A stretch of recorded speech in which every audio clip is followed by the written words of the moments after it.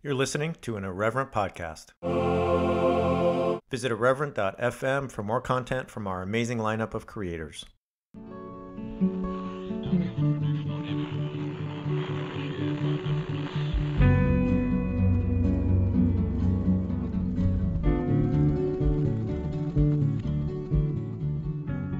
Welcome to Straight White American Jesus. My name is Brad Onishi, faculty at the University of San Francisco, and I have two return guests who many of you will be very familiar with, and that is Dr. Andrew Whitehead and Dr. Sam Perry.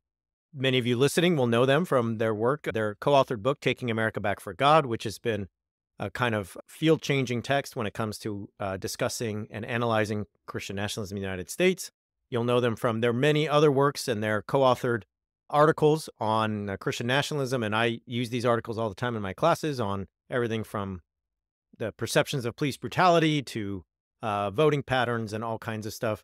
Sam has a book that came out just in the last year with Dr. Phil Gorski called The Flag and the Cross, and Andrew has numerous works, but one of them that is coming and we're all very excited about is his new book, American Idolatry, How Christian Nationalism Betrays the Church. Nope, I messed it up. Andrew, give me the subtitle. How Christian Nationalism betrays the gospel and threatens the church. Betrays the gospel and threatens the church. There it is. All right. No So worries, no worries. Andrew and Sam, thanks for coming back and thanks for being here.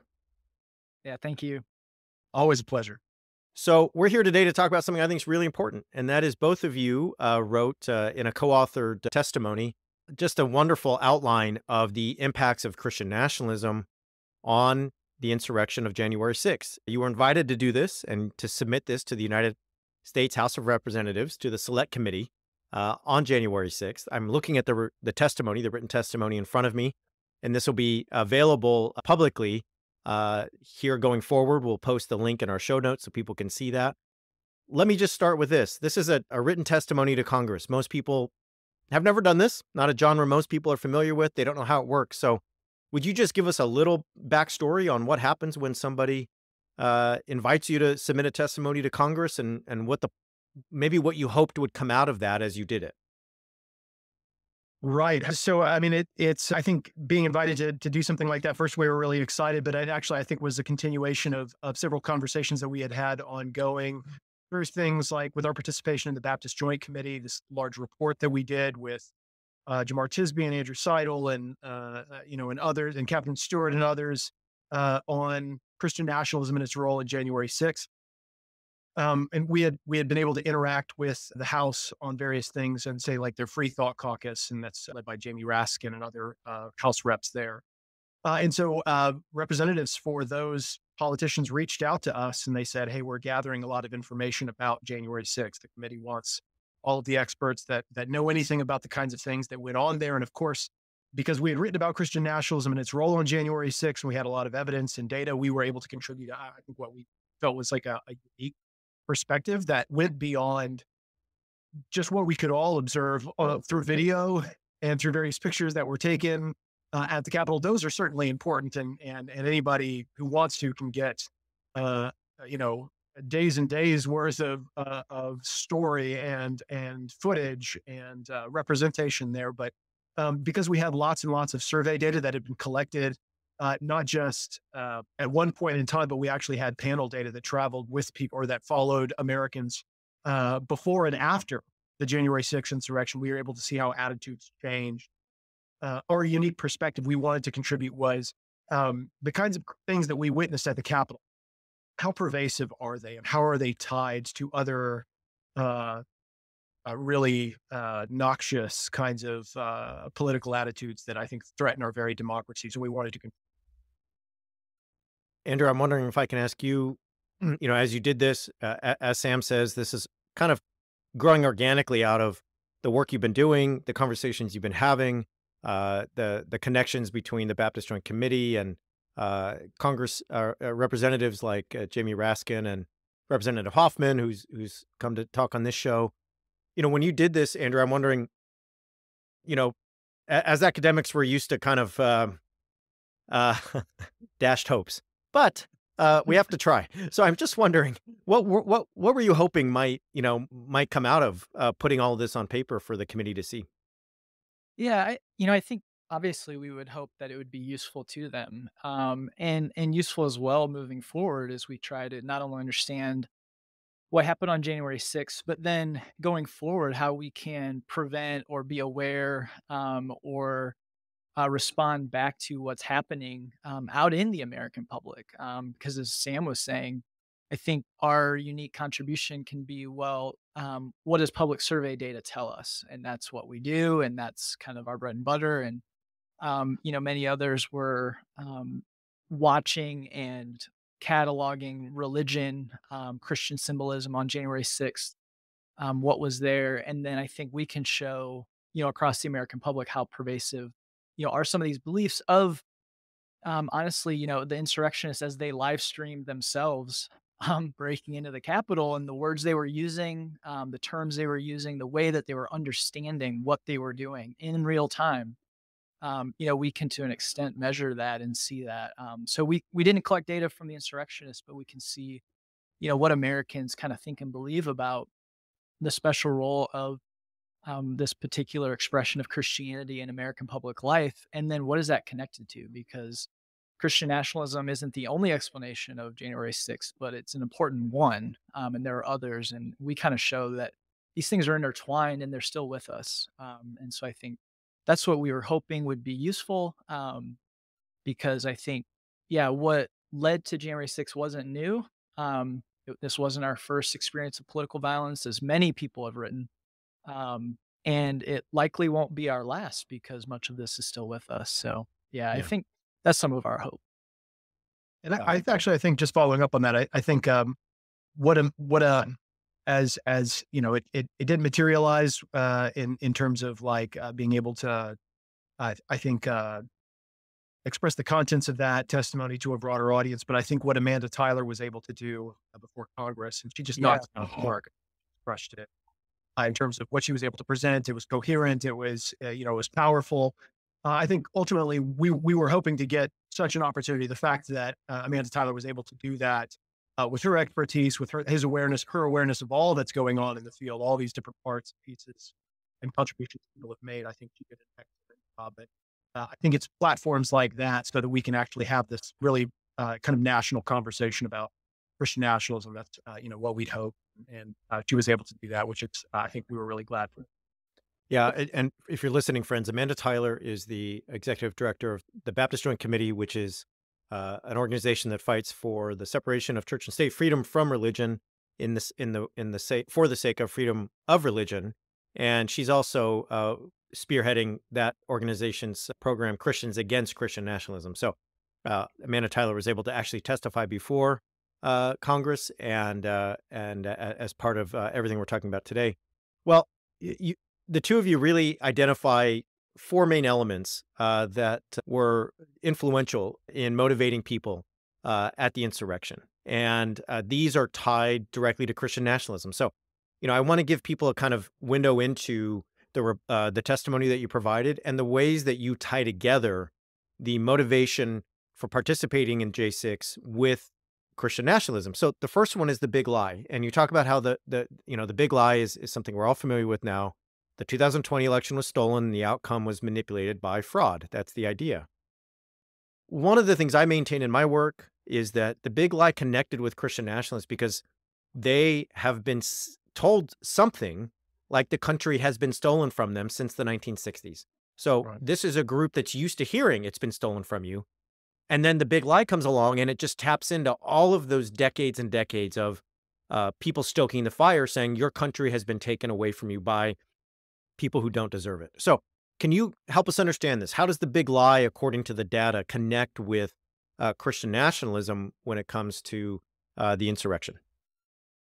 Yeah, I mean, it's actually pretty astonishing, like how powerfully the two are related with one another. So just like in previous studies, we had shown that Christian nationalism, Christian nationalist ideology, as we measure it with various kinds of questions about what you agree with about the federal government establishing, the United States as a Christian nation, or the founding documents being divinely inspired, or those kinds of things. Just as it predicts Trump's support, like for the vote, uh, it is basically associated with believing the big lie in what we'd call a linear relationship, right? Like the more one increases, the other increases. And so, but this is important. And this is what something I think we try to stress in the testimony itself.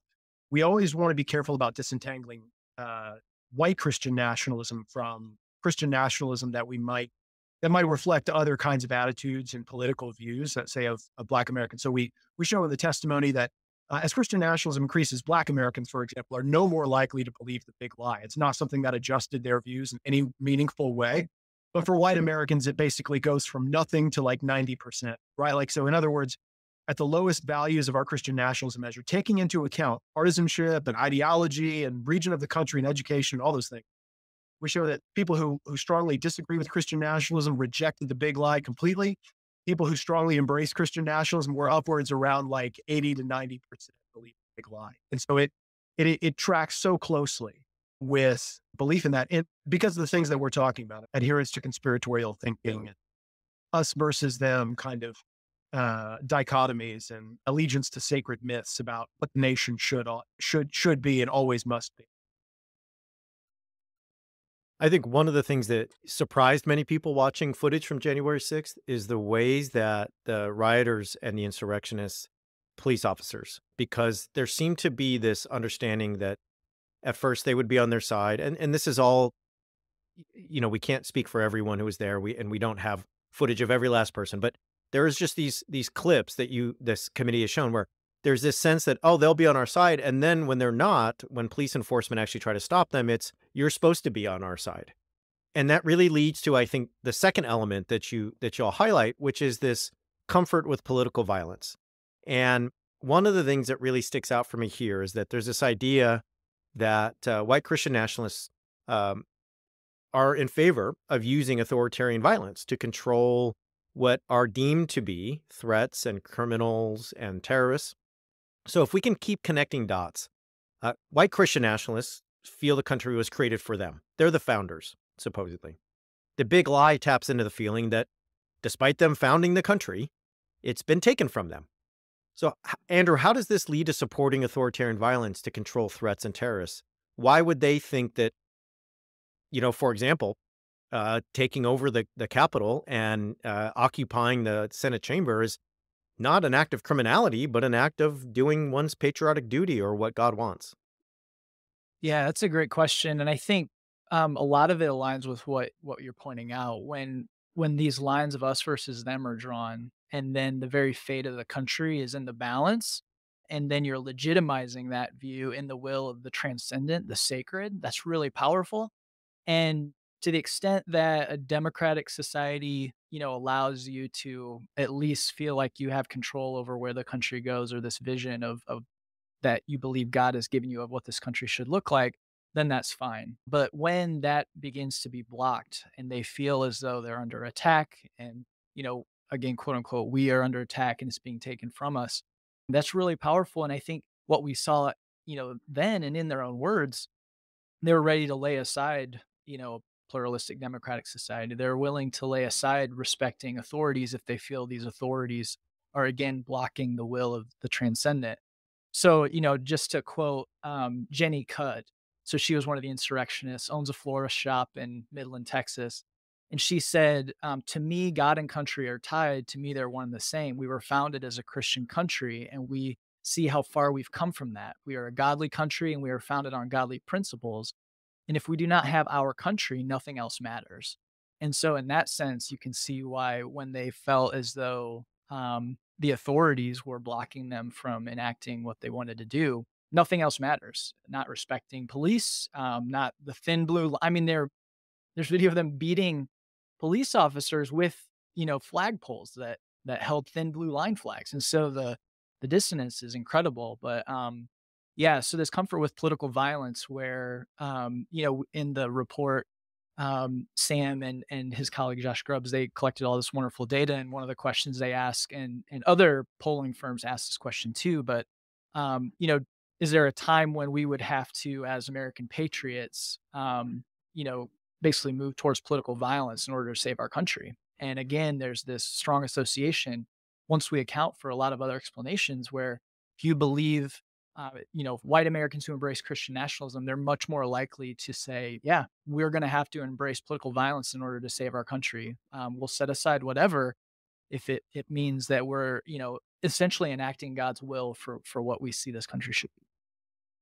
Sam, this takes me back to the flag and the cross, where you and Phil Gorski talk about uh, three elements working together: freedom, violence, and order. And basically, the idea is, if for the white Christian nationalists, if the social order is not in the proper uh, alignment, then they can't experience freedom, and thus they may need to use violence to fix that. Uh, just wondering if you want to jump in here on that sort of trajectory when it comes to J6 and the approach of Christian nationalists to that day. Yeah, I mean, I think that January 6th, it illustrates powerfully to the distinction between the nation and the state as it relates to like the imaginary of this kind of group of people. Like the nation is not the state, clearly, right? Because you can take over and you can violate, you can attack the state. The state is the regime. The state is the corrupt establishment that is working in cahoots with the left and the socialists and the woke and everybody who's taking the things from us. The nation, though, the true Americans, the patriots, those who love this country and those who want to take it back are those who have our same story, right? Like they are those who come from the very soil of the nation, right? And their parents and fathers have shed blood, and this is and blood is a powerful metaphor here, right? Like as we talk about in the flag and the cross, right? Like kind of these metaphors of blood purity and bloody conquest and bloody apocalypse, and all of those things are tied together in a real powerful way. So I think, yeah, what we witnessed on January 6th, this really, if you needed any more evidence that these folks are not patriots in the sense that we like to think of, fighting for the country and all the things that it represents. No, they are nationalists, like in what we would argue are white Christian nationalists, or the nation is for us, by us, forever. Yeah. Well, this leads us to something that's really important, and is element number 3 in your testimony, and that is the element of conspiratorial thinking, and it's as you say, the close affinity between Christian nationalist ideology and believing outlandish things about one's cultural and political opponents. You link this to QAnon. Paul Jupe has some great data that shows how white evangelicals in particular and white Christian nationalists um, are adherents of QAnon in ways that far outpace any other demographic in the country. So, Andrew, I'm just wondering if you can help us understand, and I have my own theory about this that I'll interject here in a second. But why would conspiratorial thinking be a motivating factor to act in the way many did on January 6th at the Capitol? And what is the appeal? Because and this is a question I get all the time. Why are white Christian nationalists and white evangelicals so susceptible to conspiracy? What is that? What is baked in there that connects them? And so, wondering how that all looks from your perspective. Yeah. Well, I think, broadly, some other work that Sam and I have done with Joseph Baker, where we're looking at sources of authority, right? And how Americans who embrace Christian nationalism think about authority. And we're kind of comparing, science and the institution of science compared to the Bible, right? And this idea of the Bible as the final authority. And we find that for Americans that embrace Christian nationalism, there is this tension where if you give science too much, and again, there's a long history here that's been written about really well by historians and other social scientists. But right, if we give too much authority to this source outside of the Bible, then it's a slippery slope, and who knows where we'll go. And so there's just been this kind of circle the wagons, and we believe the Bible, and that's it. Now, for certain things that um, certain topics that don't feel like there's some sort of moral component to them, then there's not an issue there, right? Like, so we can drive cars, we can use electricity. But when there's this moral component of, well, when does a human become a human, or things like that, or, getting vaccines, right? Which is kind of strangely, but then it just turns into this moral issue. Now, all of a sudden, well, where do we go to authority? And we have to turn here. So I think in this way, it connects to conspiratorial thinking and I think there's some populist strains to this too that Sam and Phil talk about in their book. the flag and the cross, where you know, we don't have to turn to these authorities to tell us what to believe, but um, within this group, we know what's best, and we need to move forward with this. And so I think it connects to our susceptibility to conspiratorial thinking, because yeah, you just can't trust what the man or the people, or as Sam just said, you know, the state is telling us. And so susceptibility to the big lie, even though there's no evidence, and when the lawyers are in court, they're saying, yeah, we have no evidence. You know, that doesn't matter, because again, we have certain sources of authority that we can trust. And some really interesting data that was collected a little while ago, they listed some different kind of famous conspiracy theories, and you see Christian nationalism is strongly associated with every single one. And then, which was just beautiful, they put in, you know, a label of a conspiracy theory that it doesn't actually exist, the South Carolina or South Dakota crash, right? That's just not actually a conspiracy theory. And the same people are much more likely to believe that that was real. And so you can see that when you're open to one or more conspiracy theories, the rest are going to follow with you. So it's kind of a way that they kind of enact into the world, right? They embody the world as that we can't trust this, and we move towards these other things. And yeah, so I think that's where we see this really strong connection, and it continues. PRRI just had a Christian nationalism survey. They did a big rollout like a month ago, and yet again they find that as they asked 3 different questions on QAnon, and these are, you know, really, really strongly worded questions, those believers in QAnon, a majority of them are strongly embracing or at least very sympathetic to Christian nationalism. And so again, there's this really tight connection between understanding who we are as a country and this idea that America is for us as white Christians. Um, and again, particular, you know, expression of white Christianity, right? It's not all white Christians, but you know, very quite a few. But yeah, that it's for us, and conspiracies are a big part of that as well. I've been thinking about this in terms of a kind of offense defense approach, and so conspiracies often feel like a defensive tactic. Like, hey, I'm on the margins, the world's against me, and so I'm turning to these alternative explanations to give me some comfort of how the world works. You know, JFK was really assassinated by so and so, and there was no moon landing, and they provide a community like, hey, some other folks believe this, and we all kind of feel like nobody listens to us anyway. So hey, we'll gather together, and the world won't listen, they'll laugh, but who cares, you know? With white Christian nationalists, it's like there's that defensive thing of like, yeah, we're going to gather together, no one will believe us, but wait a minute, we founded the country, and we have the authority to determine what's real and what's actual and what's true. So we're not just going to sit on the sideline and be called conspiracist and let the world kind of treat us that way. We're going to emerge offensively into the public square and go take what's ours based on our understanding of what is real, true, and actual. Evidence be damned, data be damned, experts be damned, Fauci be damned. Doesn't matter. Right. So anyway, this leads right to the 4th element, and I'll throw this to you, Sam, and that is a kind of siloed media context in the United States, one that really, you know, puts people in, you know, an echo chamber where they're getting information from one place. Again, I think authority comes into that. Right. One of the things that I think that is important for me is that we could have had a situation after, you know, after the election and even after J6 that said this was wrong and this was incited by Donald Trump. Like, we could have had Fox News and all of those like places you would look that said, Right. guys, there's no big lie. Biden won. That's it. They were texting to each other, Fox News. Right. And we know that now, right? We know that like Right. Hannity and Ingram were all texting each other, but they didn't do that. So I guess what I'm driving here is, so how does this siloed media ecosystem provide a motivating factor in J6 as it's tied to Christian nationalism?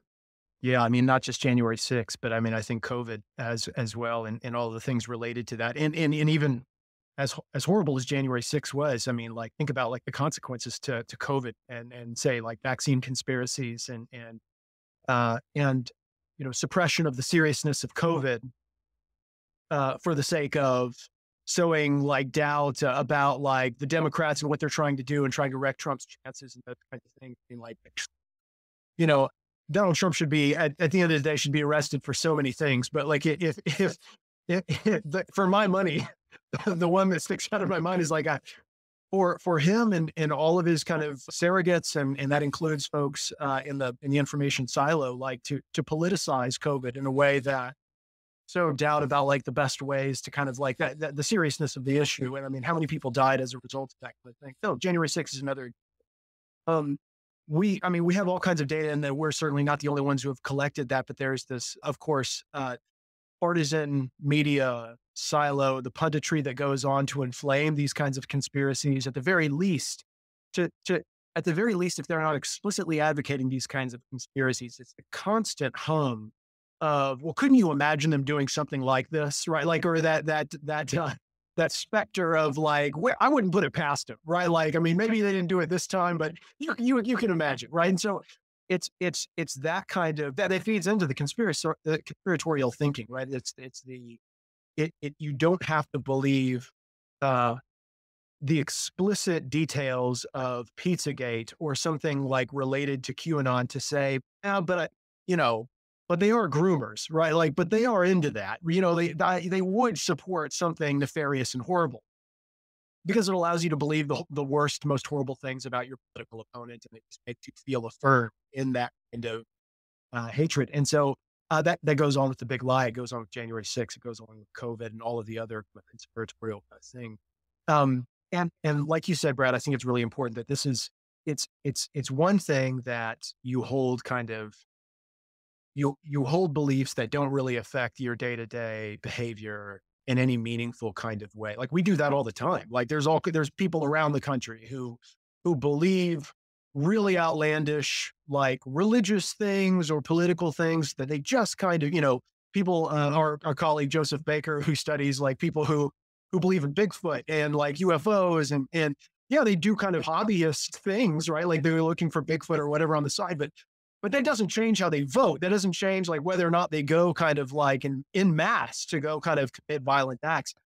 And we're entering this kind of territory where it's now becoming normalized to walk around armed, to walk around at these places and to rally in these kinds of violent ways. And I think that's, obviously problematic, but it should point us to something coming down the road, I think. I think you're making a great point. If you give me 2 or 3 Diet Cokes, might tell you that I'm not sure about LeBron James going to the Cleveland Cavaliers with the number 1 pick, a kid from Cleveland. But that I have no intention of taking that anywhere near my state capital, or that has no effect on me voting. It's just what I'll probably tell you after too many Diet Cokes. And so you're right. This is different. This is like it changes everything when there's violence and political violence involved. Let me go to some sort of kind of conclusions that you draw here, and I'm gonna read just a little bit and then throw it to both of you to respond. You say Christian nationalism was not only influential soon after the insurrection, but its influence continues to reshape in real time how Americans are thinking about the insurrection. By August of 2021, 52% of those same white Americans in the top quartile and 58% of those in the second highest quartile now agreed with that the protesters should be arrested. Thus, not only were white Americans who subscribed to Christian nationalism initially more sympathetic toward the rioters, they quickly became more so within roughly a half a year.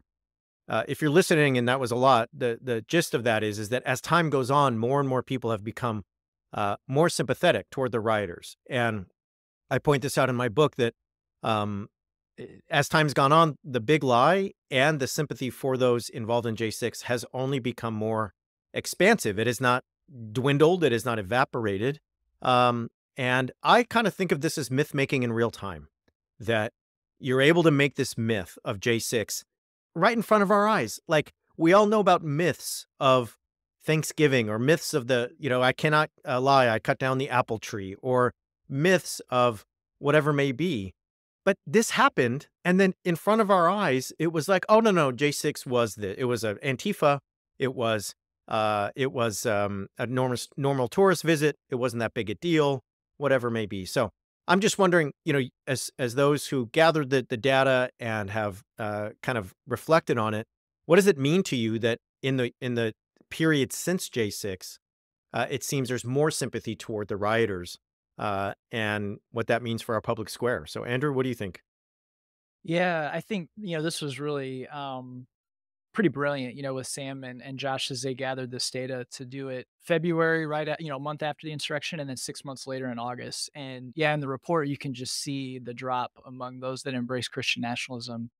They're 20% more of them are at least sympathetic to the rioters and insurrectionists. And so, I think too, this highlights how intertwined all those other elements are with Christian nationalism, because a part of it is the media landscape. I mean, you had where they went for news consistently saying that this was not what everybody's saying it is, right? There was no violence there. It was not an insurrection. Even today, still, they're saying it was just a peaceful tour, right, of what took place. And so, um, as we show, Christian nationalism is so tightly intertwined with these different elements, it stands to reason that one of the implications of that is this redefinition. And yeah, but I think your book, and then you had your op-ed in the New York Times of, drawing these similarities between the lost cause and the Civil War. So the South lost the battle of the war itself, but then in the court of public opinion, it won. And that those implications are still with us. And I think, what we're seeing today is the same, because these are surveys of the American public. It's not of the people that were at January 6th, but these are from the people in those communities and congregations that rioters and insurrectionists went home to. And we can see that they, for the most part, went home to places where, if, these folks embrace Christian nationalism, they're pretty much okay with what happened there. And so we see that taking place in real time. And so those implications, I think, are real, because even soon after the insurrection, the Republican National Committee even said that, that was legitimate political discourse, Yeah. what we saw. And I mean, so normalizing that is truly worrying, and should be truly worrying. And then too, it degrades, some of the functioning of the forms of government as we go on, right? So if somebody, I don't, I'm just speaking offhand here hypothetically, quote unquote, but say somebody commits crimes and the Justice Department needs to arrest them, if we delegitimize anything that the state does, then of course that is too problematic. And so it's yeah, a social scientist sitting here, it's um pretty wild to see. But then as citizens, right, it's truly worrying when there is no actual reality, right? It's all just whatever your group says it is. And so that's what we see taking place, I think. One of the things that you say numerous times in the testimony is that Christian nationalism provides ideological cover or theological cover for these motivations. And I'm wondering, Sam, if, yeah, just thinking about how sympathy for J6 rioters has grown, if that theological cover plays into it in your mind. Yeah, I mean, it becomes we're watching, like you said, kind of a myth making in real time. It's a lost cause theology that we are watching, like watching be created, right? Like it is the protesters are being ennobled as or being kind of like not deified, but like celebrated as patriots who are just kind of like doing doing patriotic things. I mean, I think what was one author. We were talking about this on social media a couple weeks back. Like some author on for the American Conservative called them like voter integrity demonstrations or voter. It was something to that effect, like. But even renaming it, right? Like, don't want to call it a Capitol riots. Don't want to call it the insurrection, right? Like, you want to call it voter integrity protests or something like that. And I do think the Christian nationalist myth provides this kind of justification for whatever you want to do. If it is our country rightfully, if God bless the nation because of our values, people like us, then it is by definition, when we take it back, even with violence, it is God's work. It is God blessing. I mean, sort of going back to the QAnon shaman's prayer, right? Like they had stormed the Capitol violently, and he's saying this prayer in the middle of the Senate chamber, and he thanks God, not praying, not asking, he's not petitioning. He's thanking God for allowing them to be in that chamber and for giving him victory for America being reborn that day, right? Like it's almost like it had happened. He's claiming it. And so, I mean, I think Christian nationalist theology, that political theology that it eliminates any kind of question to the contrary. You couldn't possibly be out of God's will because as we all know, this is our country for us, and it's been taken by Satan and demonic forces. So we got to take it back. Well, we're going to run out of time, and we have a really big question to ask, and that's not about what's in the report, but about what did not happen. Not report, but testimony. That's about what did not happen with the testimony. So many observers, including myself and both of you, have noted that the J6 Select Committee's report does not mention Christian nationalism. They did not take up, it seems, your testimony in a way that made it into the final report, at least in terms of being cited or referenced. So I'll leave it to you. I guess first question is, any idea why they would not do that after petitioning your testimony? And I think the follow-up would be, what are the ramifications of not mentioning Christian nationalism? Because as both of you and many of our colleagues and all of us who are observing and analyzing this have tried to point out, Christian nationalism was an integral factor at J6, and yet it's not mentioned. So why do you think they left it out? What are the ramifications of doing so? Yeah, I mean, so in some of the reports that I've read and some of the response to, yeah, so the report comes out, and then some of the responses to that saying, why isn't religion highlighted more, or Christian nationalism explicitly noted? And spokes, people for those running the committee said, we don't want there to be this viewpoint that any American that believes God is blessed this country is labeled a white supremacist. And so they were, fearful that talking about Christian nationalism would alienate, right, Christians in America. And so I think there was some of that, which, in our work, we're careful to highlight that Christian nationalism is not Christianity writ large, right? It's a particular expression that then, really underscores this political ideology and is forceful in that sense. And so it isn't as though every single American Christian, subscribes to Christian nationalism, but yet it is very prevalent within American Christianity, right? So there's a tension there. Both can be true. And so I think, one of the dangers of not mentioning it is that, and the committee, was very kind of forthright that they wanted to focus on Trump and how Trump really was the driver and played a key role in everything that happened. And I think that's great. Like, we should do that.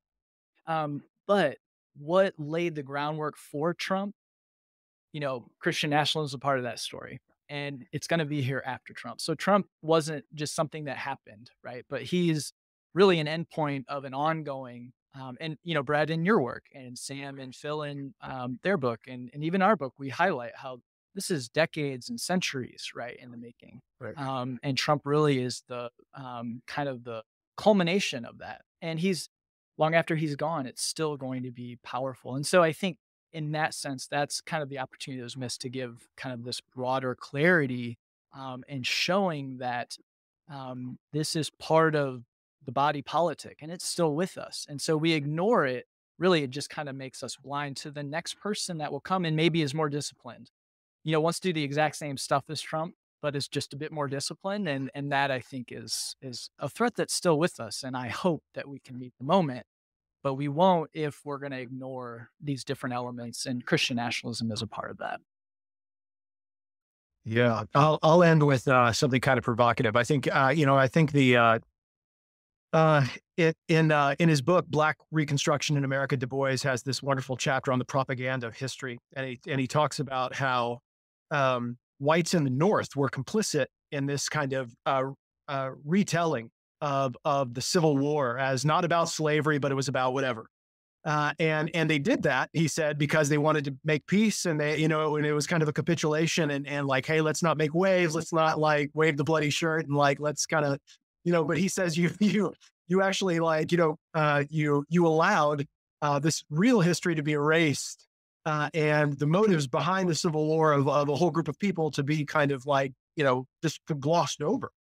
I think the January 6th committee not acknowledging that Christian nationalism played a role in this and was a motivation, if not explicitly laying the foundation of this kind of uprising, like Andrew was talking about. I think it's the equivalent, right? It's the equivalent of, and not in proportion, like I want to have proportionality here, but it is the intellectual equivalent of saying, let's kind of completely ignore this foundational ideology that motivated a lot of people to this. It still does.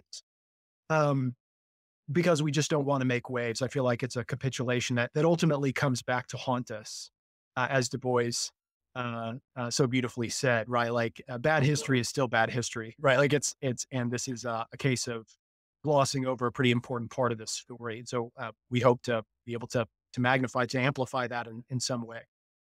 That's a great comparison, and it's just a great frame of reference to think about the consequences and the ways that history is shaped by documents like these, and what is included and what is not. And so, anyway, a lot to think about there.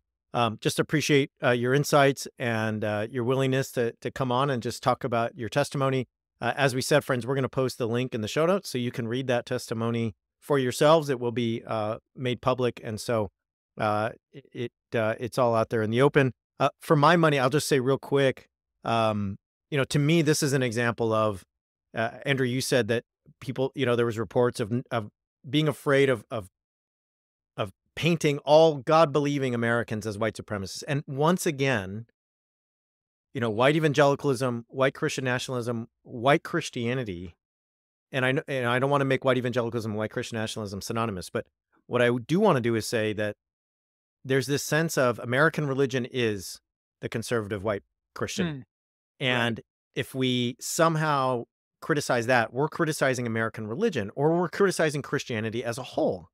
And so the fear is, well, we can't say anything about that group. Otherwise, the entirety of the American religious population will be offended, and we will just get lambasted from Fox News and from everyone else about being God-hating people who are anti-religion. I will note, and I don't want to spoil anything, but there's you have a quote from Franklin Graham early on in the testimony, and it struck me that you were making this wonderful point, and it all makes sense in the testimony that Franklin Graham's comments fit perfectly in the theological matrix that ties together Christian nationalism and J6.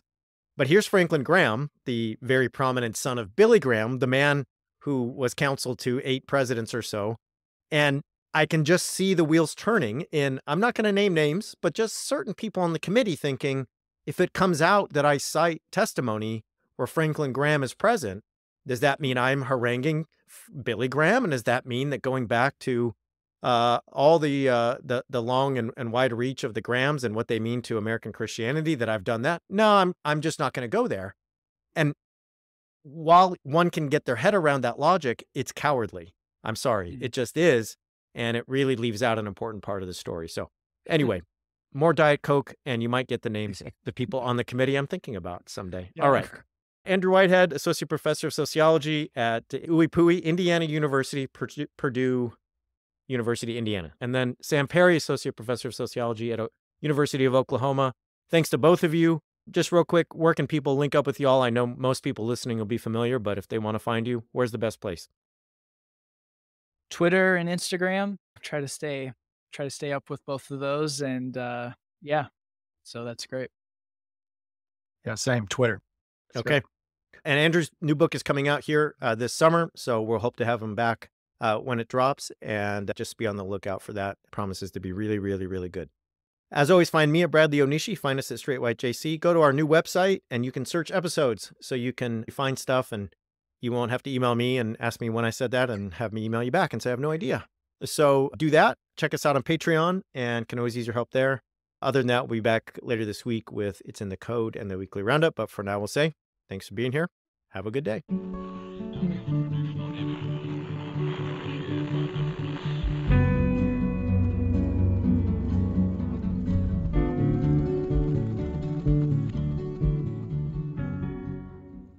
This has been an Irreverent Media podcast.